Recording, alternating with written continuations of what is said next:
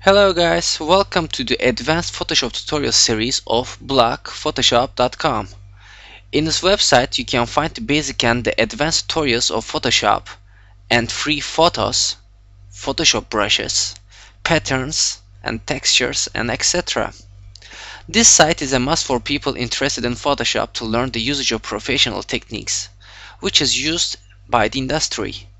So, go to and visit blogphotoshop.com. Anyway, let's turn back to my tutorial. Here in this tutorial, I will show you the advanced touch-up techniques to create professional look for advanced photography. First of all, go to blogphotoshop.com to download the files needed for this tutorial. Okay, let's open BP Tutorials Touch-Up Replace Color.jpg. As you see, we have this beautiful woman with a blue background. First of all, I would like to change the background color to gray. But I do not want to work on my original image layer. I will duplicate the layer and name it gray BG, like a gray background. There we go. Now I will go to the image, adjustments, and replace color. There we go. As you see, replace color parameters window is opened. By default, under selection, the first selection icon is selected.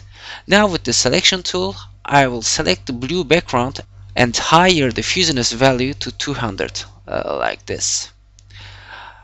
Now I will be able to change the color of the reflections of the blue background of our model. Now go to replacement and lower the saturation value to minus 100, something like this. And click OK. Now we have a gray background. The second part is to change the hair color to a reddish color. To do that, I will duplicate the layer and name it hair. And again, I will go to image, adjustments, and replace color to choose the hair color with our selection tool. There we go. Now change the hue to reddish color and saturate it by using this to exaggerate the color, and there we go. Click OK. Erase the body with our erase tool by clicking E. Now it's much better.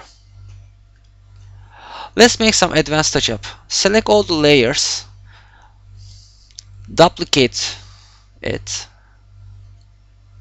and right click and merge layers and name it ADG, which means adjustment. Now go to filter, blur, Gaussian blur, and move the radius parameter somewhere here and click OK. And under layers, choose darken and lower the opacity a little bit. Now again, select all layers, duplicate, right click, merge, and name it sharp. There we go. Go to filter, sharpen, and sharpen more. As you see, now we can see the details much better. Now go to sharp layer and lower a little bit the opacity. And that's all. Thank you for watching this blog Photoshop tutorial.